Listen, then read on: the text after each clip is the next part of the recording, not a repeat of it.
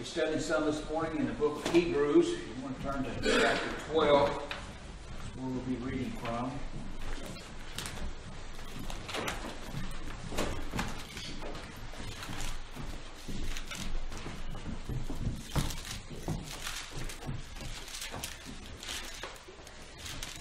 It's good to be back in the house of the Lord this morning, and we're thankful that the Lord has let us have the health and strength to stand here and to lead songs and to read some of His Word. We're just thankful that we're able.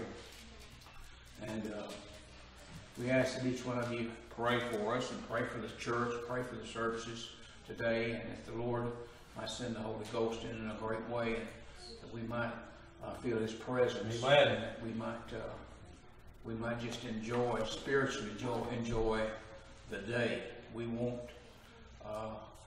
fleshly. We won't enjoy the day fleshly. And I can say that, and I know what I'm talking about. We won't enjoy it because the flesh can enjoy it.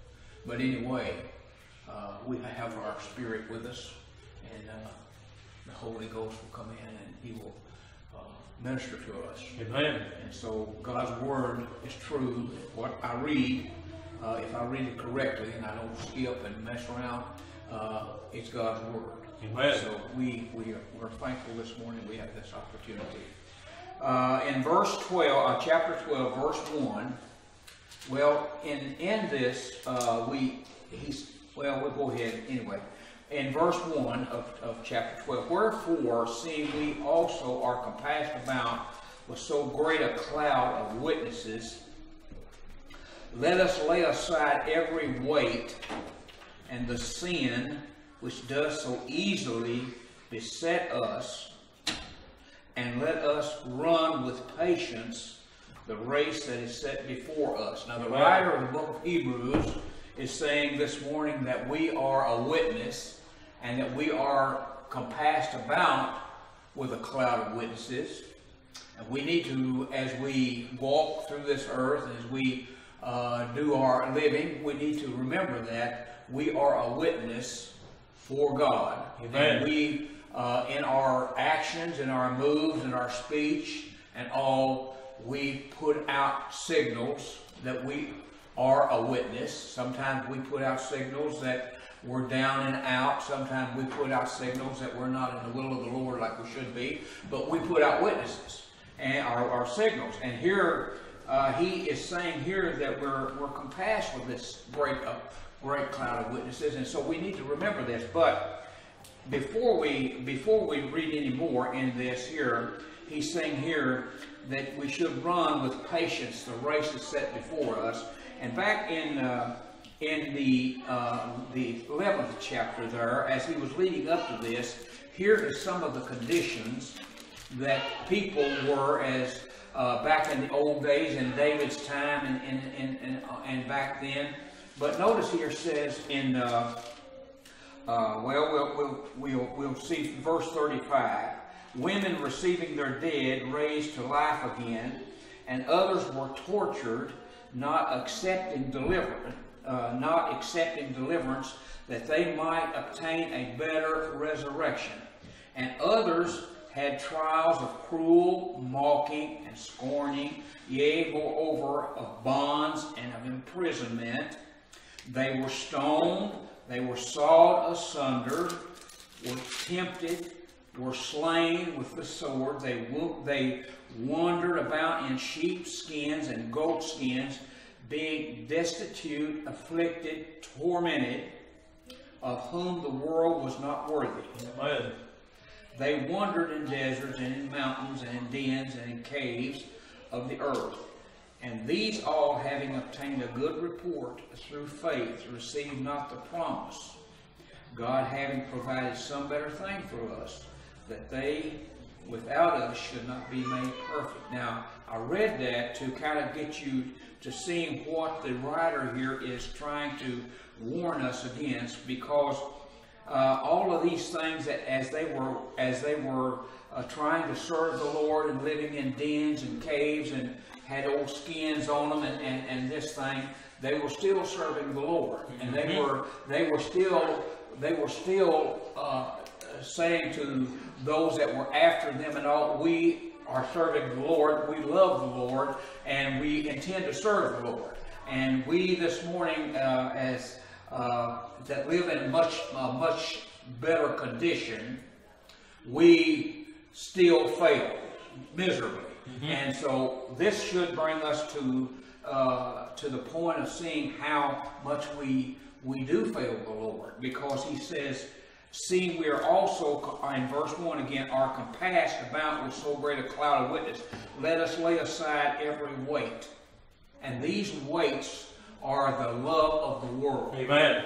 These are the things that we sometimes let the flesh put in front of our spiritual needs, in front of serving the Lord.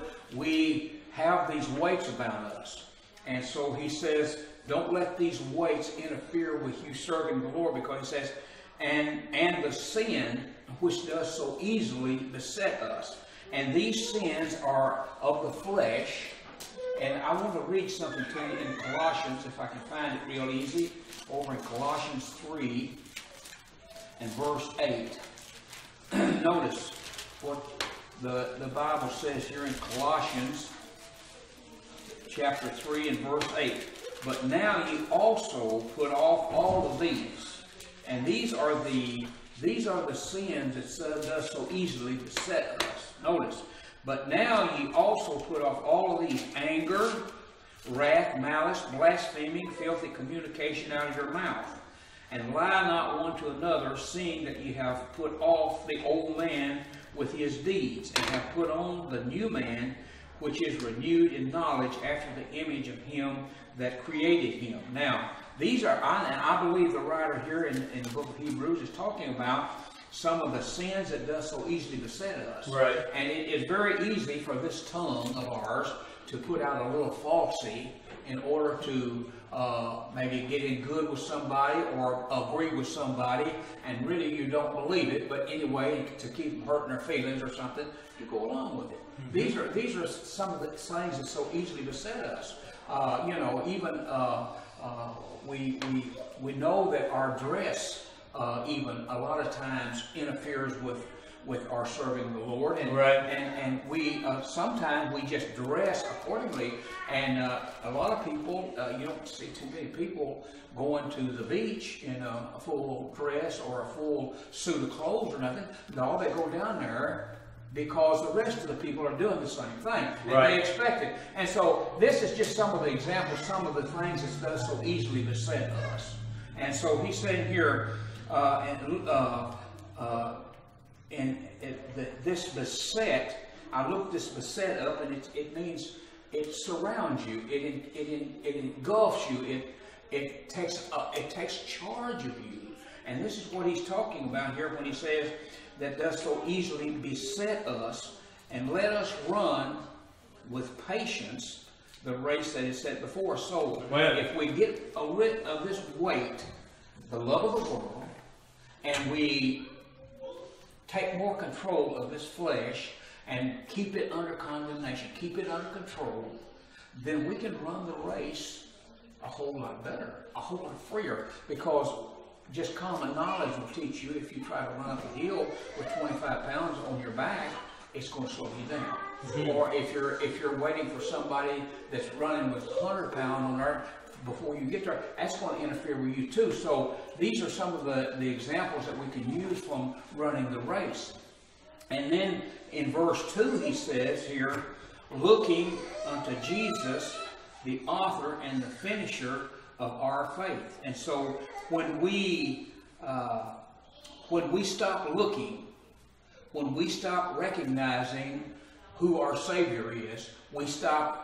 And I'm not saying that we completely fall out, but a lot of the times we forget when we're running this race to understand that Jesus is in charge, that the Holy Spirit is within us, is in charge, and that we are to be looking and trying to understand what He would have us to do, how He would like for us to run the race, how that He would like for us to do the things that He has placed in our hearts. So He's saying, look unto Jesus, the author and the finisher of our faith. And so, if He's the author, He created it. And if He's the finisher, He'll be there, and He'll be there with Him to the end. And so we're running this race, and there's some things on looking in this race is that we got to see what we are running for, where we are running to, and listen, there is some rest places along the side. Amen. And sometimes these places will get you in trouble. If you let this weight beset you and you have to take a break, then when you sit down, you're wasting Jesus' time. And so we need to really look and see what the end result is, and that is crossing the finish line. That is the end result of our race. And to stand before the Lord God of heaven and say, "Here, say it, well done." Amen. You know, that is our race. So He's saying here again, looking unto Jesus, the author and the finisher of our faith, who, now listen to this. This is good. This is good. And I'll tell you what, I enjoyed studying this lesson so much. I've got such a blessing out of it. I wish that I could tell you. I wish I could repeat to you how that the Holy Spirit shows it to me. But in my old age, my mind fades me. I forget. But I know this.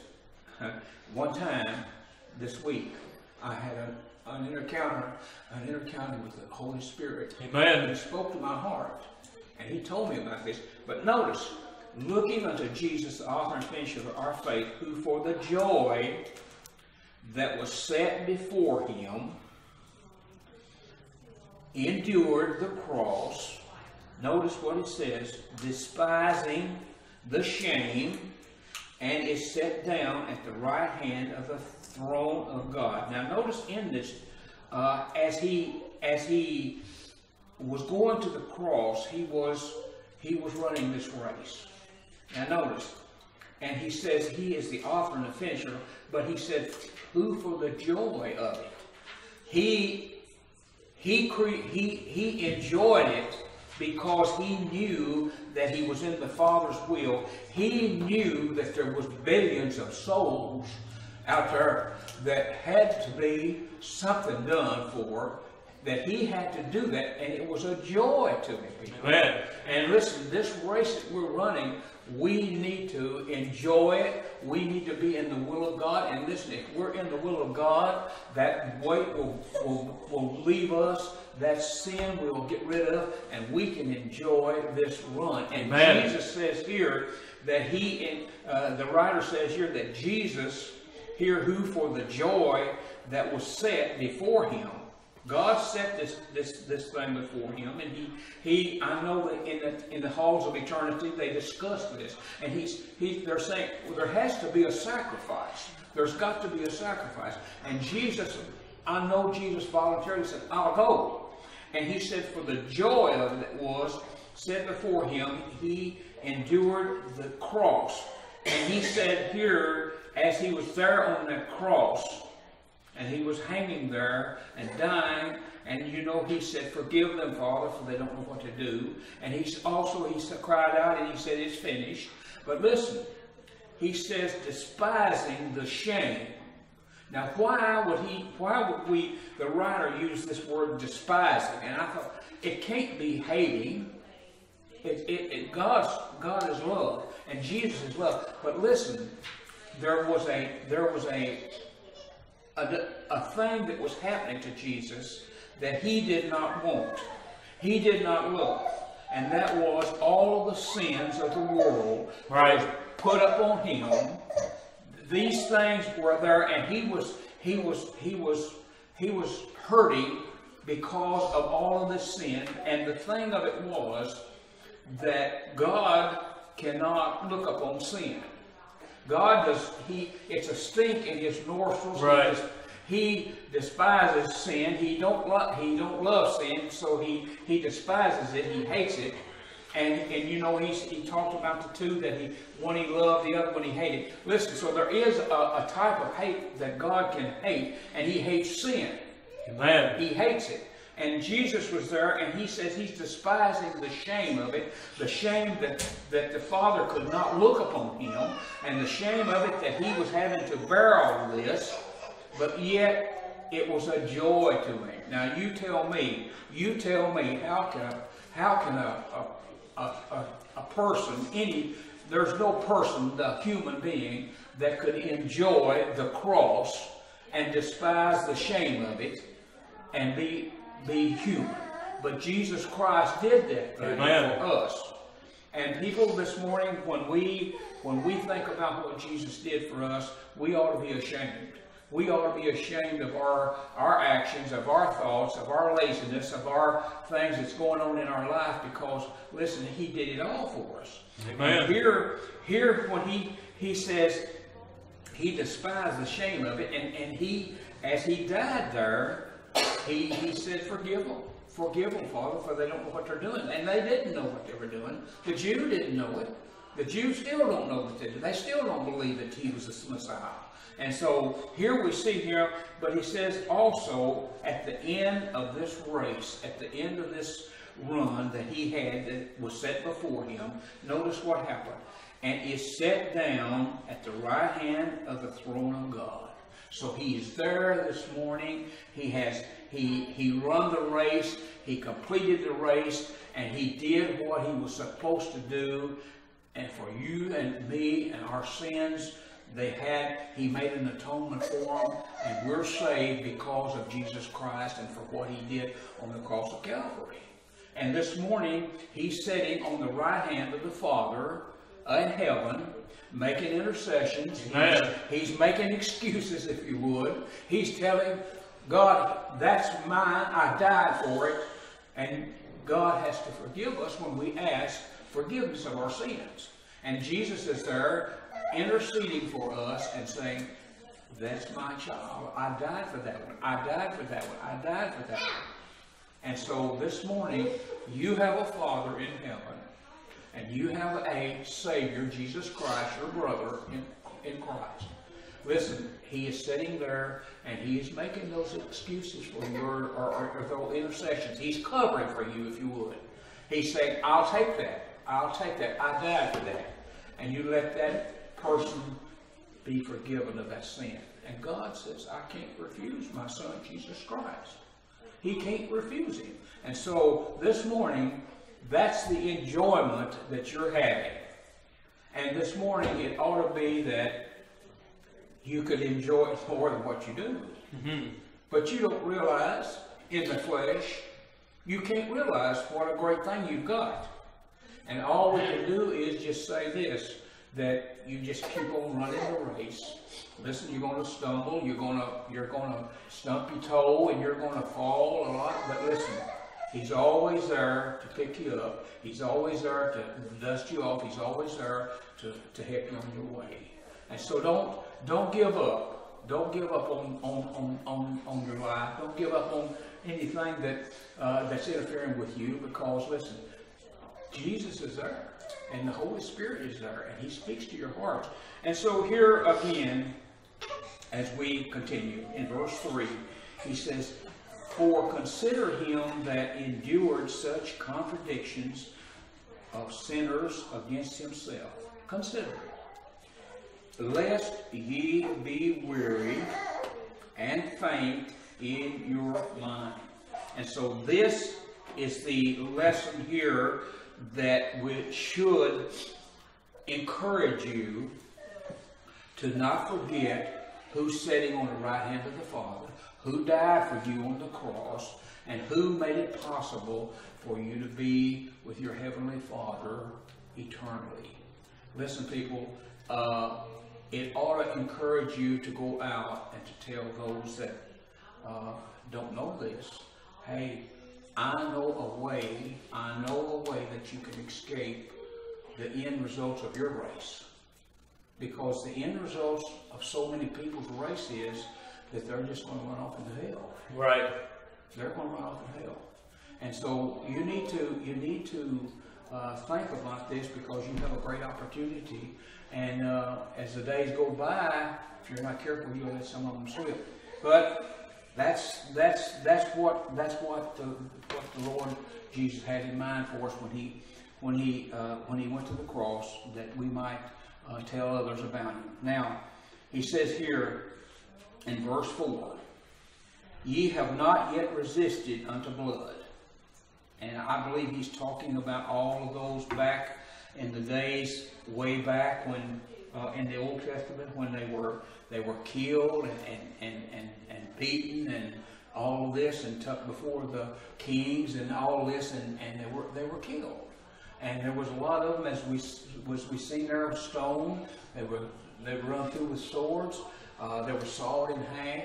These are the things that he says here. Ye have not resisted unto blood, striving against sin. Ye have forgotten the exhortation, or the teaching, which speaketh unto you as unto children. My son, despise not thou the chastening or the chastening of the Lord, nor faint when thou art rebuked of him. Now, again, we could think of Job as he was rebuked, or as he had to suffer all these things. But listen, we this morning, as God's people, are often chastised. Right. And I know it's a hard thing to do. But listen, when you are being chastised, remember this. The reason for the chastisement is, first of all, and the main thing is, that God loves you. Amen. God loves you, and that's the reason why that he wants to chasten you and to get you back in line. Because listen, a lot of times, like when he's talking about running the race, so many times we find a wonderful, beautiful, shady, cool place to sit down, and we want to stay there. And we get to the place where that we just don't want to get up, and we don't want to move. And so sometimes that chastening has to be done. And so he loves you, and he don't want to see you sitting there, because he's got other plans for you on down the road in the race. And so he has to lightly tap you, or he'll send the Holy Spirit and say, hey, you know, Jesus died for you, and you need to get up and go on about your way. And so here he says, my son, despise not thou the chastening of the Lord, nor faint when thou art rebuked of him. For whom the Lord loveth, he chasteneth, as our Lord has said, and scourgeth, or scourgeth every son whom he receives. If ye endure chastening, or chastising, God dealeth with you as with sons. And for what son is he whom the Father chasteneth not?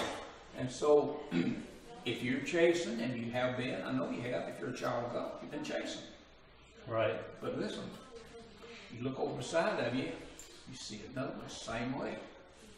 Same way, it's all over the church. You've been chastened. And listen, he says, I believe, that here in verse 8, if you haven't been chastened, you need to do some soul searching. Amen. Because what does it say here? But if, in verse 8, but if ye be without chastisement, whereof all are partakers that are children of God. And if you're not being chastised of things that you're doing, and out of the will of God, and sitting by the wayside, and not trying to do anything, he says here that you're an illegitimate child. You're not of the Father. You're a bastard, he's called. Right. And so this morning, it behooves every one of us to do soul searching, to do praying, to ask the Lord, hey, if what I need to do, let the Holy Spirit show me. Amen. Because I myself need to be chastised. I need to. And it hurts, but the thing of it is, listen, it's necessary for me. It's necessary for me because I am a stubborn, hard-headed Christian. And sometimes I don't want to do what God wants me to do sometimes. And I have all kinds of excuses, and I say, well, that may be of the devil. But no, listen, he comes right back to me, and he chastens me. And I know this morning, that if he does it to me, he does it to y'all. And you say, thank the Lord, if you will.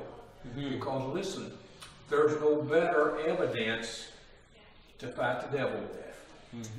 Because the devil will come to you and he'll say, you thought you were saved, but look what you're doing. Look what you're thinking. Lord Jesus Christ, you don't want to serve him, God. The Holy Spirit will come by and speak to your heart, and you're chastened, and that's evidence this morning that you are a child of God. And so here he says, but if you be without chastisement, whereof all are partakers, then you are bastards and not sons.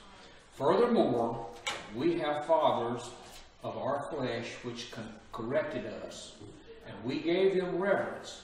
Shall we not much rather be in subjection unto the Father of spirits and live? And so you that have obeyed your parents and your father and your mother, listen, it's a greater thing to respect and to obey the Holy Spirit and the Father. Amen. Because listen, they're the ones that he's the one that looks out after your soul. He's the one that will protect you when everybody else fails. Right. He's the one that will be there with you.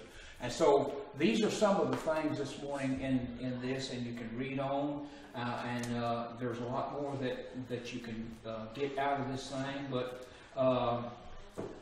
notice here, and I'll read this and I'll close. For we had our fathers of our flesh which corrected us, and we gave them, and I've read this, reverence. Shall we not much more rather be subjection unto the Father and the Spirit live? For they verily for a few days chasten us after their own pleasure, but he for our profit, that we might be partakers of his holiness. Amen. Now, he says, no chastening for the present time. Present seems to be joyous, but grievous. Nevertheless, afterward it yieldeth the peaceable fruit of righteousness in him which are exercised thereby. And so it will yield. It will help you. Chastening is the best thing. It's better than fertilizer to a plant. It'll make you grow. It'll make you be more pleasing in the sight of God, and it'll make you more have a greater desire to serve the Lord. So this morning, think upon these things, and you're in a race. You're in a race, and it's not like you have to run in the shorts. But listen, as you walk through this life, you rub up an elbow to elbow with all kinds of people. And listen, be careful with it, because a lot of it will rub off on you. And so run the race with patience, and run the race that you might obtain the finish line. Thank you all so much for listening to me.